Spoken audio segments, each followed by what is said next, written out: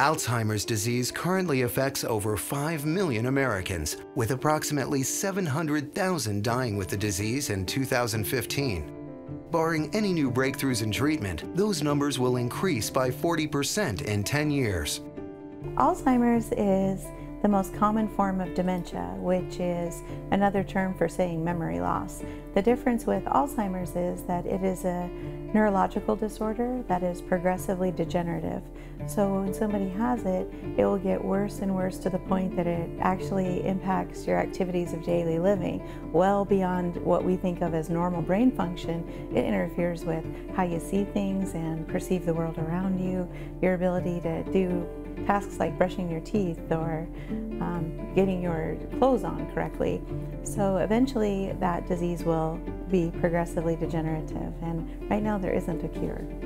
Botonis is the author of When Caring Takes Courage, a definitive how-to resource for Alzheimer's caregivers, and was honored with the Jefferson Awards Foundation Jacqueline Kennedy Onassis Award, recognizing her commitments for positive change. Other people far from this room, people that aren't dressed as nice as we are right now, there's 15 million of them, providing unpaid care for persons with Alzheimer's and dementia. Over 5 million people living with Alzheimer's and dementia right now. And when you took a moment to recognize me, you said they're important to you. And I'm so glad they are, because we need your help. Actually, my grandfather, who was a father figure to me for many years, developed the signs and symptoms of Alzheimer's, and eventually that's what he passed away from. He was a 2-star general, a successful businessman, and we created the best possible days we could for him while he was living with the disease. We realized there was a need to be able to access information quickly. On the internet and throughout many really great books, there's all kinds of information, but when you're a primary caregiver to somebody with Alzheimer's and dementia, you're sleep deprived, and really your whole day is spent making sure that that person's needs are met. And as a result, you don't have a lot of extra time to do some research. Our book, When Caring Takes Courage, it's by and for caregivers. After 30 years in healthcare, I had the opportunity to work with nurses and neurologists and activity directors and aides all across the country that were demonstrating every single day that just because you had these symptoms or you had a diagnosis of Alzheimer's doesn't mean you can't live well with that. So the book was created to help caregivers, whether they be professional or family members, figure out how to meet their loved ones' daily needs and still connect and make sure that there are moments that matter despite a diagnosis of Alzheimer's. The first half of the book is about getting through your day, and the second half is creating the best possible day.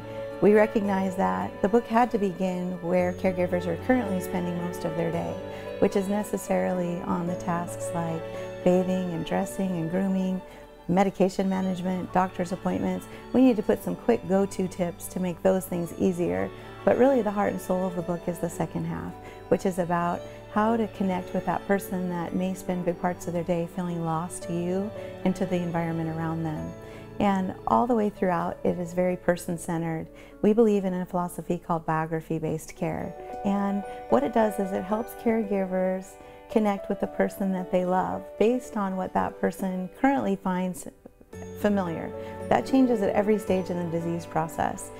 Alzheimer's works by taking your most recent memories and then working its way backwards. So often if you're talking with somebody that has Alzheimer's or dementia, they may not remember if they ate today. They may not remember what they did yesterday, but they may be able to describe to you in beautiful detail the day they met their husband, or the song that was playing during their graduation, or their favorite movie, or especially memories about their mom. So those kinds of things are really wonderful ways to engage somebody with dementia at any stage in the disease process. And the biggest part of our second half of the book is all about creating those moments.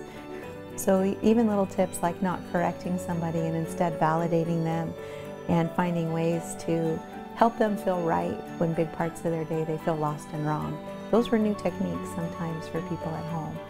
And one of the very biggest things that we needed to teach our caregivers is that just because this disease is terminal and there isn't a cure right now, we maybe can't change the destination, but we can sure improve the journey.